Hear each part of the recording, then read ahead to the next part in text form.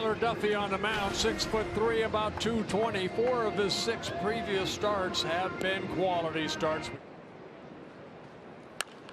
It's hit to right, fairly deep. Hunter chasing it to the corner, an adjustment, and a foul ball catch to end the inning.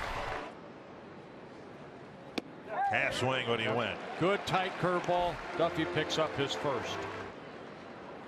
And there's strike 3. An upstairs fastball, a swinging strike. Won a Gold Glove. A rare strikeout. And Ibar's retired. And a good curveball underneath that swing of Ibar. 1-2. And they snuck a fastball by him. Maybe Calhoun looking for the curveball. Boom, strikeout number 4. But they're going to go away again. And even a better curveball. Mentally, physically capable of giving you 115 on a nightly basis. Another great inning by Duffey.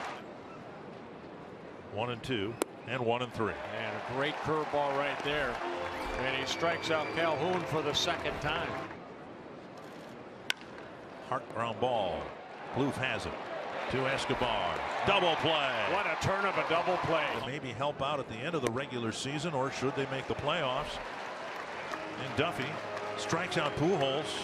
2-2 to Freeze. Fly ball right field. Hunter under it. What an afternoon for Tyler Duffey.